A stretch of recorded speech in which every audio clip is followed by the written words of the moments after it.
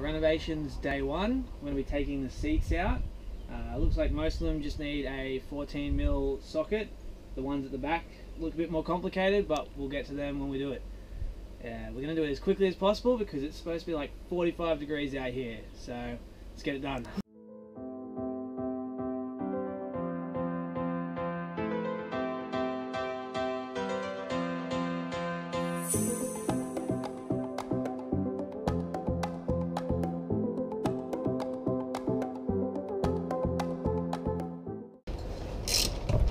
Turns out it's actually 13mm.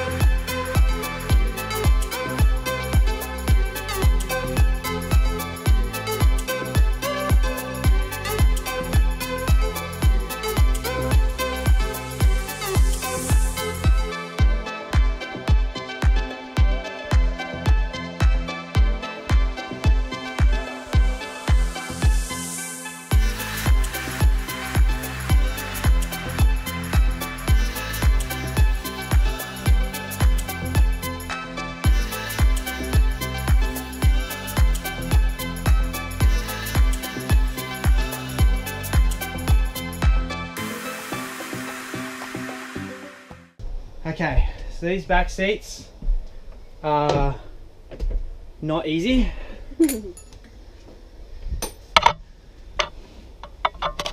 There is this bolt that you need to get either with a hex head drill bit or an Allen key and hold on to the nut with a 1/2 inch spanner.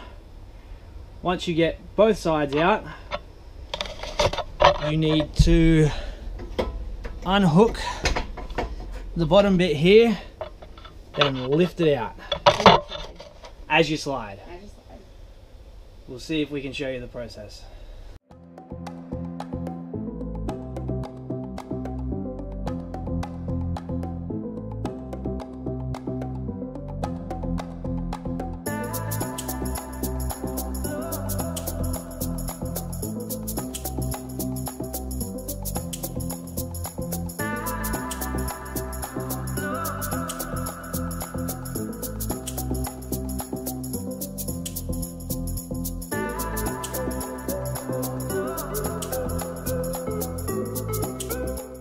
So after we just went through all that effort, we found a latch. If I can try and show you here.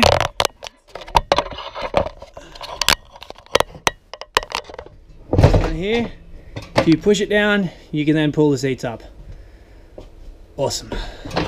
Just as a side note, you've probably only got these types of chairs if you have a wheelchair access, which we do, which sucks. So as you just saw, we've just removed the seats from our Toyota Coaster. We removed all but the front driver's seat and passenger seat. It was much more simple than we thought it was going to be. It only took us around an hour. There were approximately 4 bolts in each chair. They were 13mm, which we just removed with sockets. Most Toyota Coasters won't have a wheelchair ramp, so you shouldn't have the difficult seats that we struggled so terribly with. But if you do, look around for a lever or some easy way to remove them. They are designed to come out. We just didn't think about that. Next week we'll be looking at removing the heaters, which are currently on the floor of the bus. We'll also be trying to remove the vinyl floor itself, as well as the walls and the roof. If you found this video useful, don't forget to subscribe and like, and until next time, thank you. Thank you.